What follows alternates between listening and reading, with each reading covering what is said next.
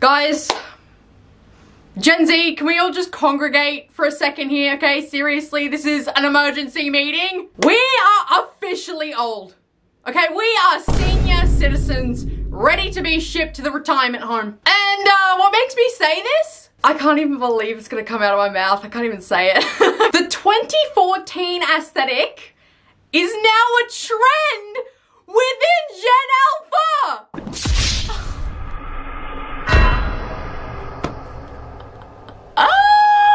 Because in the past couple of weeks, I've been noticing that these kids are making and uploading videos that say, POV, you start 2024 like it's 2014.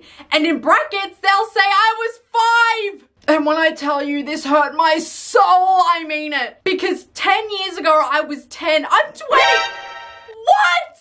But it doesn't just stop there, because there was another girl who got onto the app and said, me romanticizing 2014 like I wasn't 4 years old. Oh my God. But dude, let me assure you something. There was literally nothing to romanticize in 2014. All you would hear on the radio is, what does the fox say? Oh my God, like, shut up. And then you would go to school the next day thinking that you were safe from the repetitiveness of one song, only to hear that there were 7 different girls sitting around a table all practicing the Cup song from Pitch Perfect.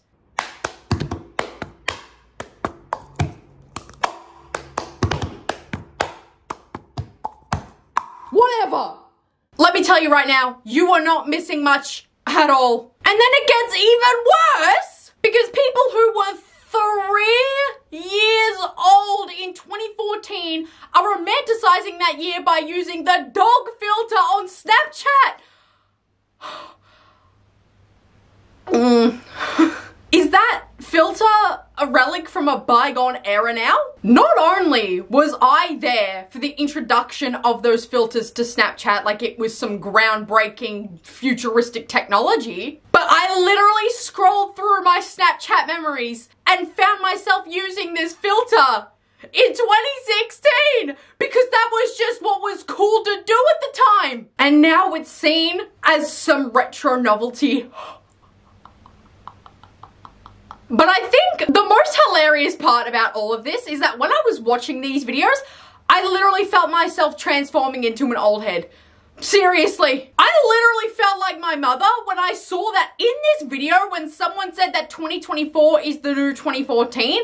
I saw an Apple TV remote and legitimately said to myself, actually, nobody in 2014 owned an Apple TV. But for your information, that Apple TV remote didn't come out until it was almost 2016. So you got it wrong. Guys, what is happening to me? But they said they didn't care about accuracy and that the aesthetic was all that mattered.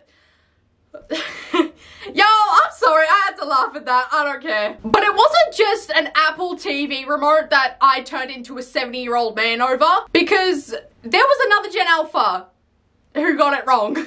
Because they also uploaded a video that said 2024 is the new 2014 as well, but other than the Fiji water in this video, I genuinely recognize nothing in this video. I don't know what any of that is. However, what my 70-year-old brain did recognize was that iPad looked a little too crisp. It looked a little too new. And I found out that this was literally the 6th generation iPad that was released in 2018. A whole 4 years after 2014. Guys, this just in.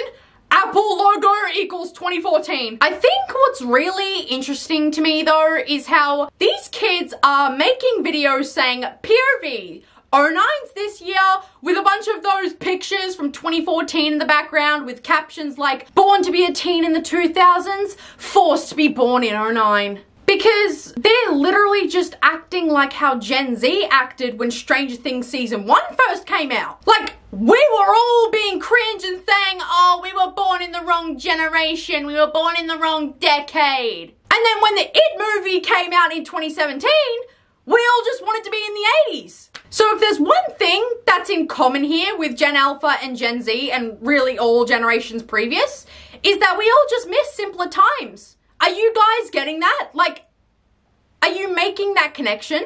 Water, earth, fire, air. Long ago, the four nations lived together in harmony.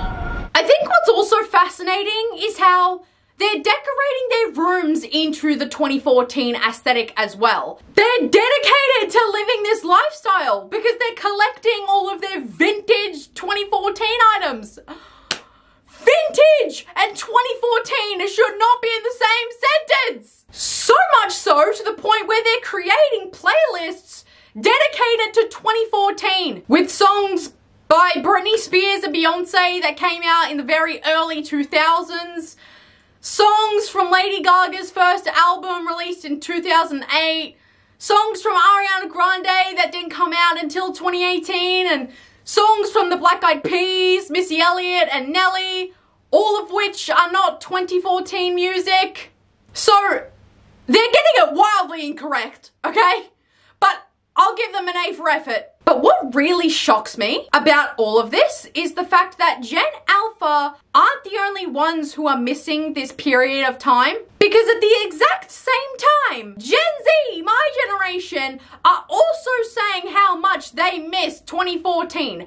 We agree with Gen Alpha. And it's incredibly rare for two generations to agree on something. We have Gen Z pulling the iconic Maybelline baby lips from their Victoria's Secret bags and listening to music through earphones on an iPod, unlocking their iPhone 4s and showing people what a teenager's camera roll looked like from that era like it's literally a time capsule.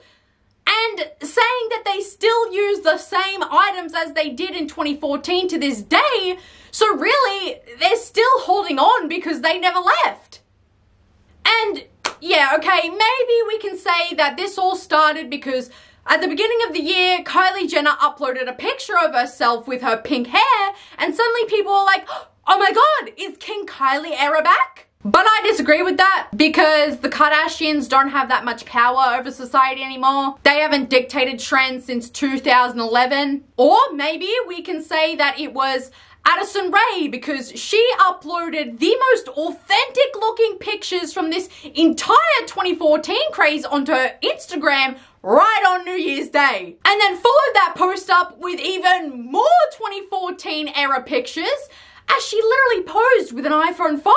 But honestly, I don't even think that's the case either. Because I think in this article that MBS wrote, they said it perfectly. If I had to sum that all up, I'd say people just miss having fun. And Tumblr was a lot of fun. People haven't been having fun online for a while.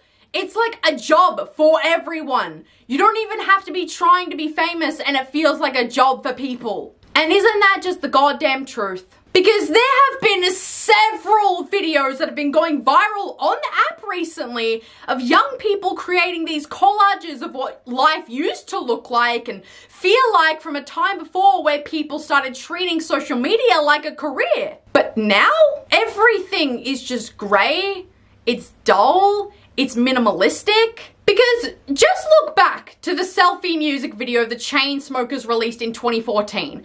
Nobody was using ring lights. Nobody was setting up tripods. Nobody was trying to find their perfect angle. And nobody was editing their pictures. And nobody was making sure they wore the right colors in order to fit with the rest of their Instagram feed. They just took a goddamn selfie anywhere they wanted at any point in time and didn't care about what it looked like. But nobody does that anymore.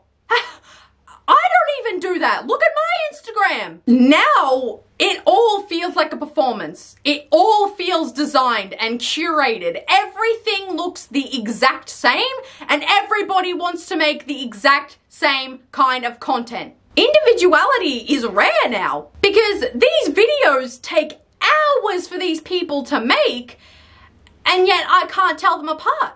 And I'm not just exaggerating either because in 2014, nobody knew what a goddamn influencer was because nobody used that word back then. But now, fast forward to 2024 and we have people attending influencer schools where they're all wearing the exact same clothes, using the exact same equipment, and all acting the exact same way to try and present themselves to be as marketable and as profitable as possible. I'm not exaggerating when you can go into literally any department store right now and find something called a creator kit, which was never an item that was on the shelves when I was growing up. Look at the very first video that I uploaded on this channel. Did I have a ring light? No.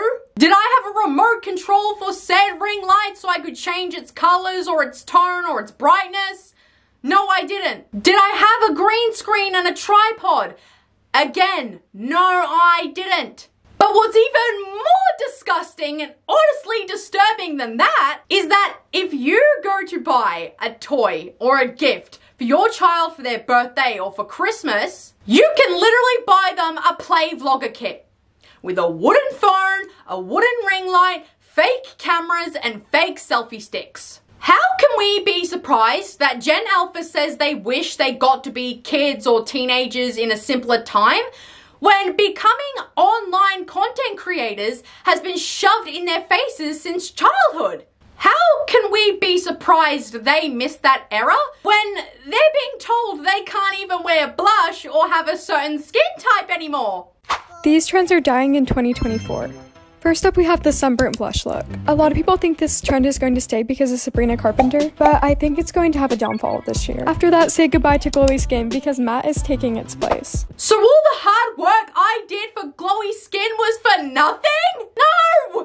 No, it wasn't, because you can do glowy skin whenever you want. How can we be surprised they want to go back when all they see is videos of people asking what shoes they're going to be wearing in the spring, as if you need a different pair of shoes for every single season of the year? And people who stitched this video on TikTok said it best. Why can't we just wear what we like? Why do we need people online telling us what we should wear?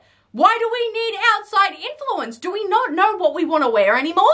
And my personal favorite, the ones I wore last year. That's what I'm wearing this spring, bruh. I'm so tired of y'all. Welcome everybody to my shoe rack. I genuinely do not remember the last time I bought myself a pair of shoes, if I've ever done that. For example, I still wear these Adidas Superstars that I got in 2016 when I was 12 years old. I still wear them to this day. I also got these blue Adidas when I went to Los Angeles in 2016 when I was, again, 12 years old. Why do I still wear these shoes I've had since I was 12 years old, even though I'm literally turning 20? Because they still fit me and there's absolutely nothing wrong with them. So why would I get rid of them? Why would I replace them simply just because the season is changing? And yes, obviously, I have more shoes, but they were bought for me as gifts. I will not buy myself a pair of shoes. I refuse to. I don't know why. It's just something that I won't do. I got these Converse, these slip-on Converse for Christmas in 2021. They were a gift from my mum. The exact same year, I also got a pair of black Converse, the high tops. Do you see the point I'm trying to make here? The point of a pair of shoes is to wear them until you absolutely just cannot anymore. Like, I will only have to be forced to stop wearing these if the sole of the shoe is literally slipping off. Otherwise, this is perfectly fine for me to wear the rest of my life. I don't give a damn. How are we surprised that Gen Alpha wishes they experienced a more simpler time in life when they're literally being encouraged to use TikTok as their search engine? Me searching for anything on TikTok as if it's Google. Product reviews, cafes, clothes, food, music, skincare, makeup, books, how-tos and tutorials, lectures, internships, a word I don't know. TikTok is a whole search engine for me. How can we be surprised when they feel embarrassed to wear a certain type of jean because they're told that anything that isn't baggy jeans is cringe? Y'all wanna look like some damn Roblox characters with these baggy jeans. Y'all, it's too much! It's too much baggy! How can we be surprised they'd want to go back to a simpler time when their generation is literally spending their time on TikTok getting into fights and debates and arguments over what's coquette and what's not coquette? This is a work of art. This is bullshit. This is a work of art. This is bullshit. This is a work of art. But this is bullshit. So does somebody want to break the news to Gen Alpha that trends are actually supposed to be fun? Do they know that you can still participate in a trend but put your own spin on it so it's fun for you and so that you enjoy yourself more while participating in this trend? How can we be surprised when every single little thing is an aesthetic nowadays and they can't decide which one they want to be despite the fact that it's all literally the same thing with just a different name because hashtag consumerism, and despite the fact that you don't have to box yourself within one aesthetic or within one style. Life would be so boring if we all conformed to one aesthetic for the rest of our lives. Dress however you want, whenever you want. Who cares? Fashion is supposed to be fun. Anyways, guys, thank you so much for watching this video. Mwah. I love you all so much, and I'll see you guys in the next video. Bye, guys!